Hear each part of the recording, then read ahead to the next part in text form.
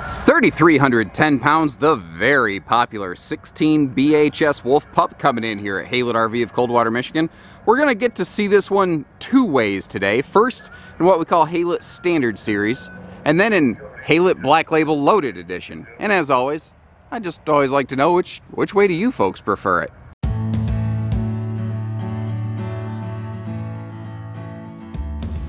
So this portion of our tour is going to be kind of just a fast flyby to give you a quick look at everything. And then you'll get to see it in more detail in the Black Label Loaded Edition when we dive into more nitty-gritty kind of things. This is a very, very common layout. Basically, any manufacturer who makes single-axle campers is going to make something like this, and for good reason.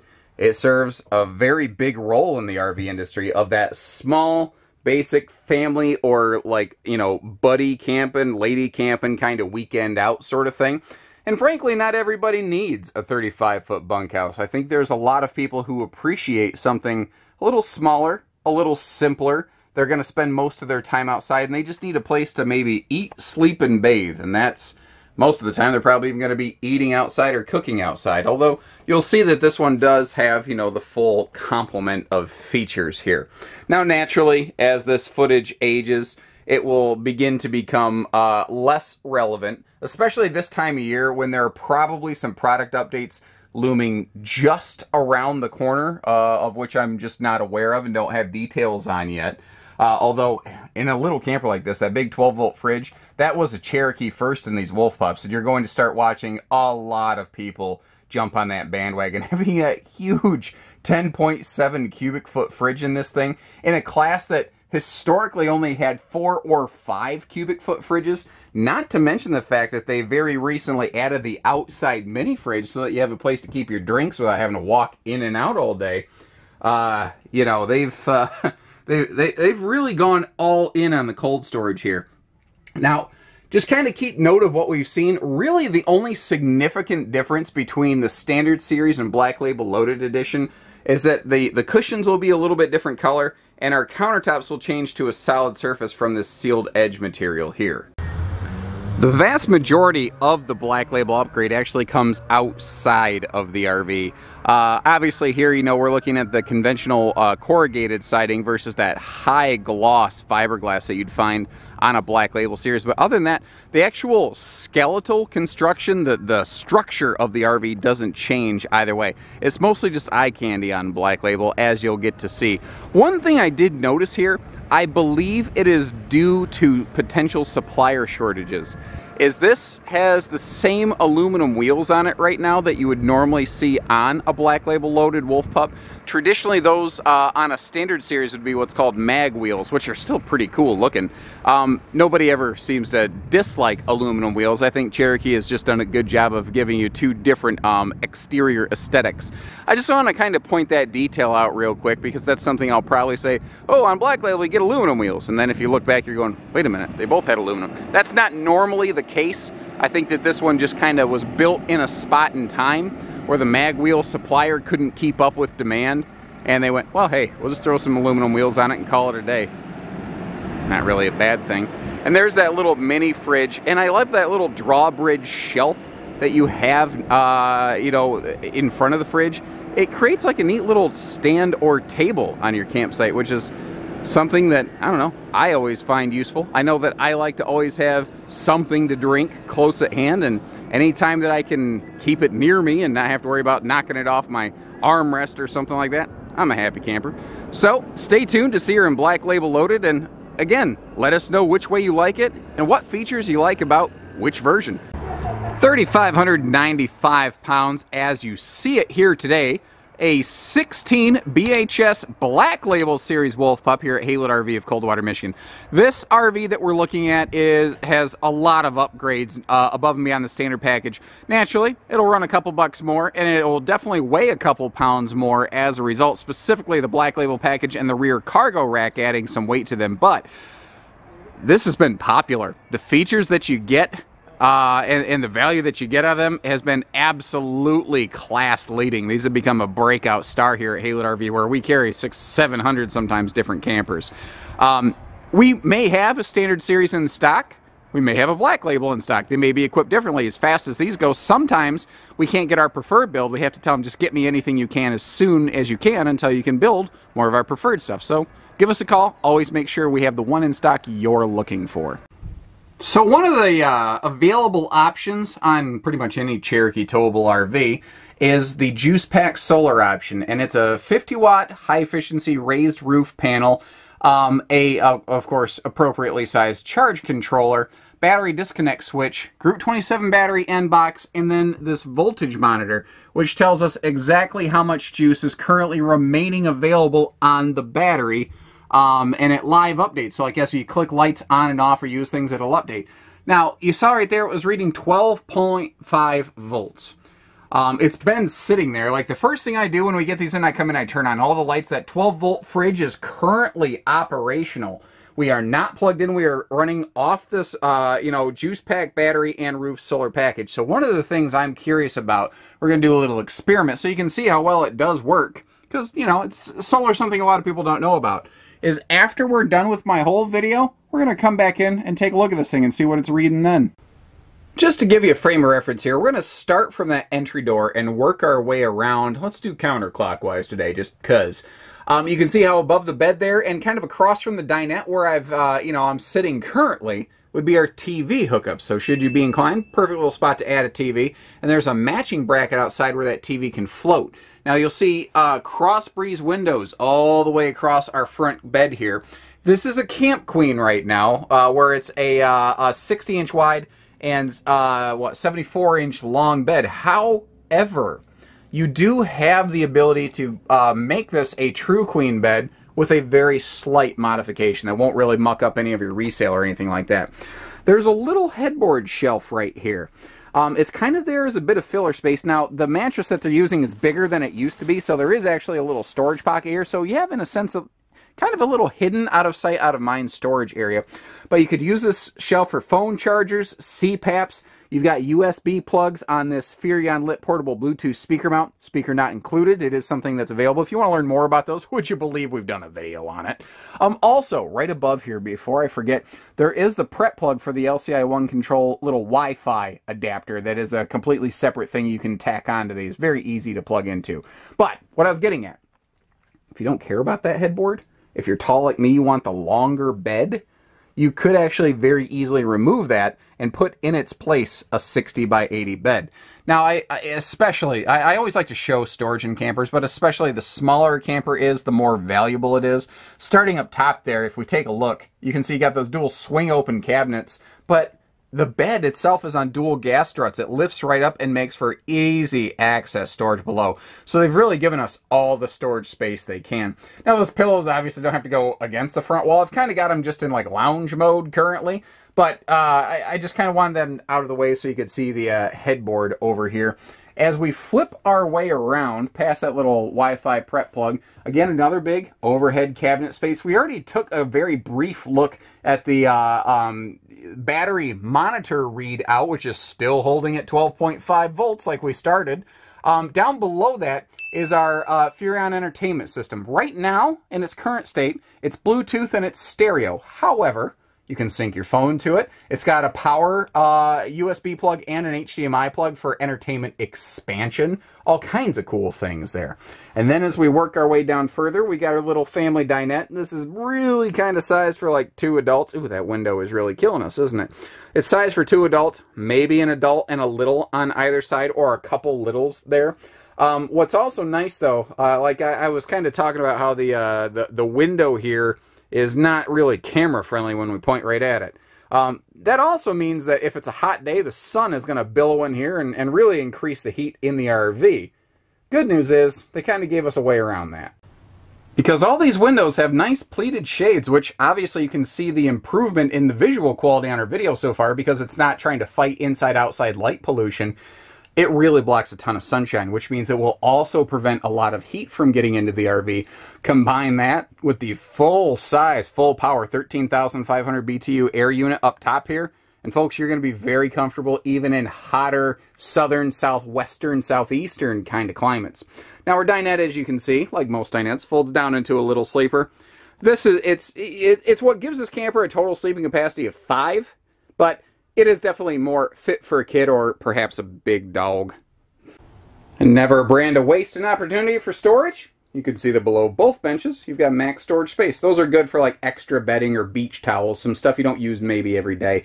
We are carpetless. We are easy cleaning, ventless flooring. And something else that's kind of cool over here, a very recent addition, is that we're getting thicker bunk mattresses here in these Black Label Wolf Pups. Kind of like, well, it's really the exact same bunk mattress Rockwood's using, so it's cool to see them step up like that and improve, you know, kid comfort as well. And if the kids are more comfortable, they're going to sleep better, and you're going to have a better day tomorrow. Also, USB plugs and individual click lights up here for those kiddos. As we swing around here into the kitchen space, there's some really cool things to look at. Wolf Pup was the first in the small camper class to standardize the use of those big 10.7 cubic foot, 12 volt compressor driven refrigerators. So this thing has immense cold storage capacity, plus an extra fridge outside we haven't even seen yet. Also, real quick, a Black Label set of features. You see the solid surface counter here in the kitchen, as well as a high-rise kind of spring-loaded sprayer type faucet. I do want to point out, though, that in any standard series Wolf Pup, you would normally have the sealed edge press membrane kitchen counters through the entire RV. But in a Black Label series, you're getting sealed edge membranes in the dining table right here, and then solid surface in the kitchen. What's kind of nice, though, like you can see how it's all put away, it's nice and clean. With the sink covers and the stove cover, you've actually got good prep space in the little trailer. But this thing has some pretty decent kitchen storage capacity despite its little size.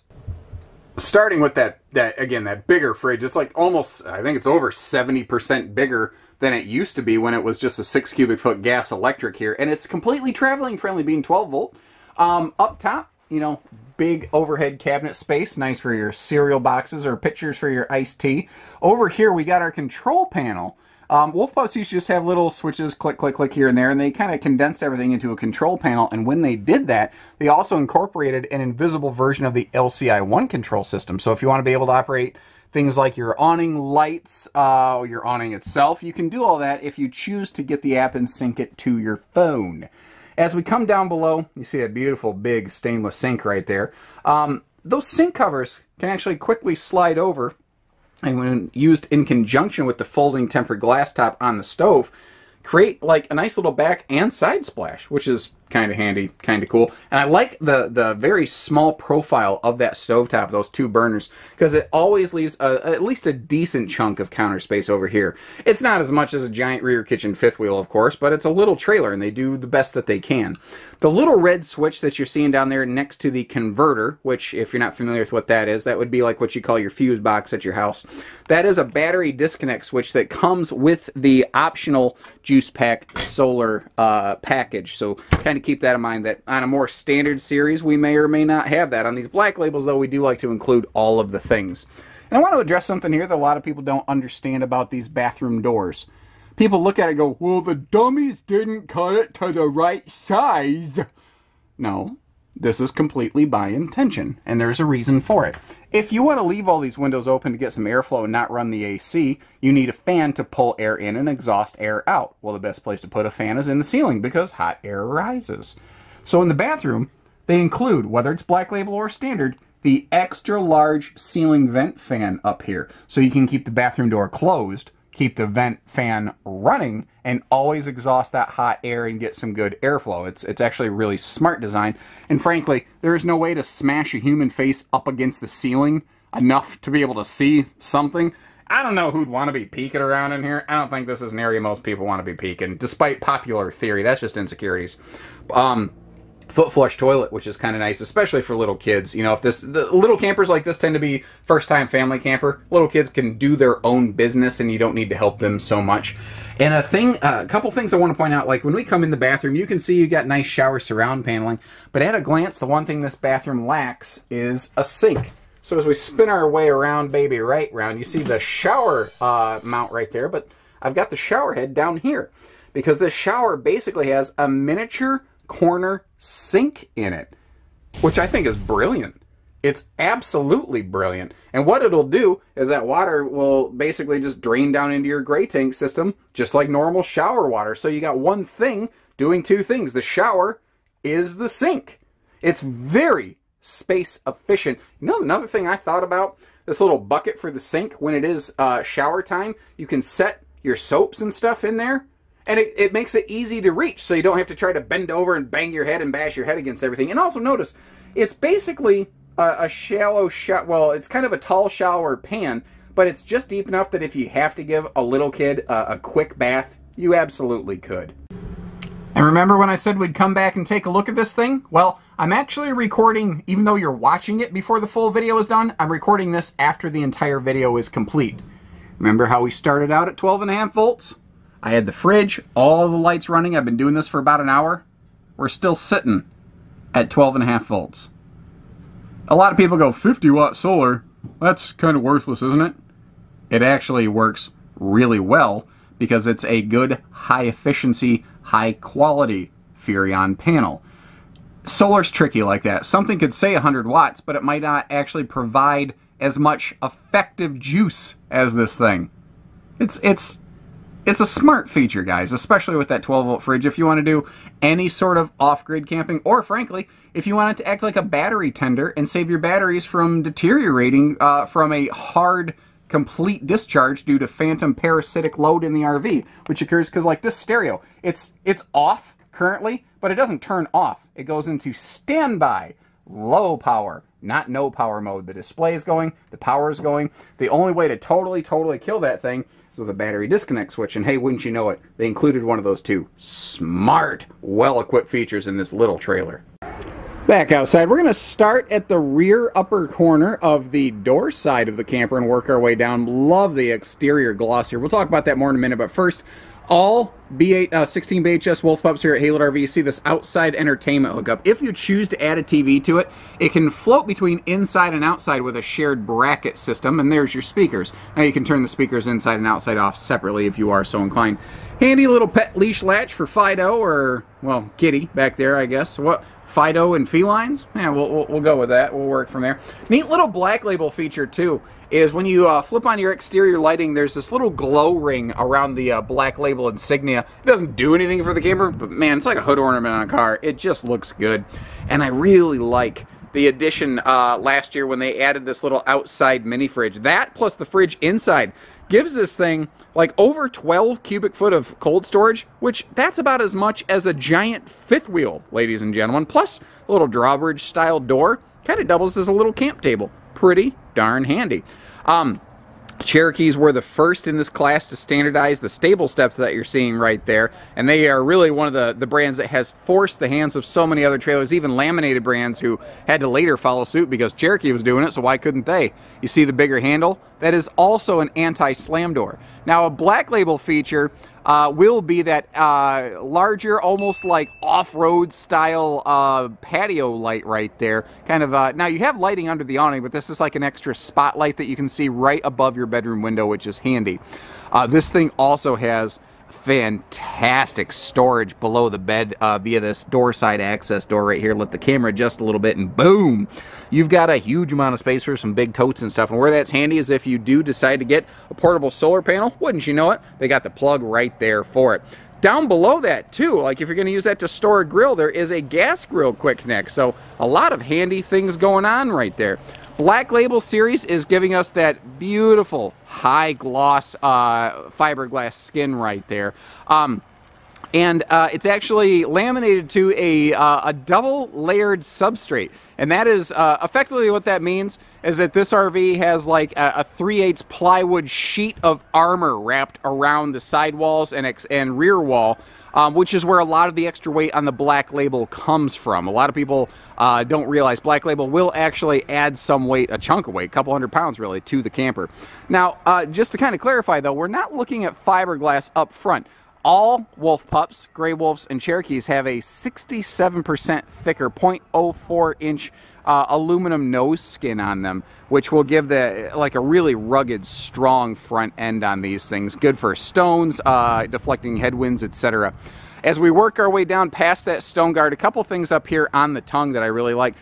Black Label is giving us a solid shell, a hard shell propane cover with the handy little quick access you know, flap on top, and a power tongue jack to do the heavy lifting for us. So, you know, you don't got to get tennis elbow.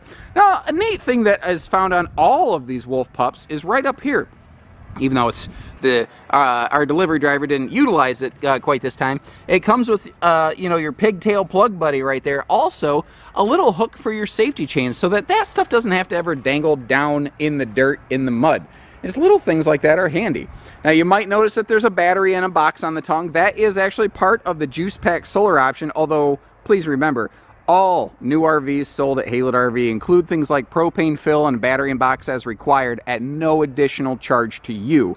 So whether you get a Cherokee camper here with the Juice Pack or not, it's going to have a battery on the tongue when you take it home from Haylett RV. Those sleek, tinted, frameless windows, part of the Black Label package, looking absolutely fantastic. And I know I'm saying the word Black Label a million times out here, but that's because most of the Black Label package actually is expressed on the exterior of the camper, kind of like those beautiful aluminum wheels there. Also on those wheels on any Cherokee product, you're going to have little tire pressure indicators on your valve stems, so that at a glance, if it's green, you're good to go. If it's red, stop and put air in them.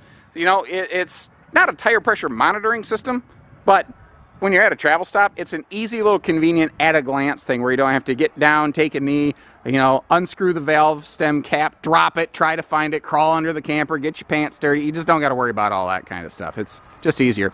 Something else I really like to point out on these, which is easy to miss, especially if you're a first-time buyer, there's things you just don't know to look for, like 4-corner stabilizer jacks. Folks, do you realize how many little campers have only rear stabilizer jacks? That's an important feature to keep this thing steady. Now, the BHS, the S means storage, not slide. It's got this bunkhouse storage door here, but this handle and lock system is exactly like our main entry door, and you see how it deadbolts right here if needed. And that handle is located below the mattress line, so you don't have to worry about, one, people being able to get in and grab your kid, and two, your kids sneaking out. They did this right. A lot of brands have that mounted too high. Cherokee's been doing it longer than most. They got it figured out. Now you see that nice 5/8 plywood right there. Cherokee's become a brand that's very good about using good materials. They're also using thicker bunk mats here versus what they'd used in the past. I just kind of clued into that. They used to be using those little thin mattresses. This is the same thing that like Rockwood uses. Wow! These guys are stepping up. Look at that. And if you do need that traveling cargo space, this bunk can obviously fold up out of the way. You see that little eyelet? There's a hook where you can lock it in place. And you can turn this thing into just one big cargo spot. But hey, if you don't need it, shut it down, no worries.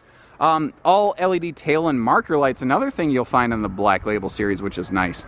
Now, the RV has a fully walkable roof, and you see that cargo rack on the back. That's got about a 200-pound capacity. That's before the spare tire, by the way. Spare tire is another option. The cargo rack is an option. Like I said, we've put just about everything we can on this one. So again, keep in mind, the one that we have in stock might be a little bit different, but this is an awesome place to be able to bring some bikes, coolers. You could potentially put a small generator on there. Plus, you know, we have that potentially optional solar package available on these right here. A lot of good different sort of off-grid functionality things going on here. We've covered quite a bit, folks, and we're happy to do so. All we ask is that when you are ready to make a purchase, whether it's this little guy or one of the big boys right here, give our team here at Haylett RV a call and the fair opportunity to earn your business. Big, small, we got them all from economy to excitement. And the only thing we don't do at Haylett RV is hidden dealer fees. So give us a call. We'll treat you fair. No nonsense. Just service. So take care. Stay safe. Have fun. And happy camping, everyone.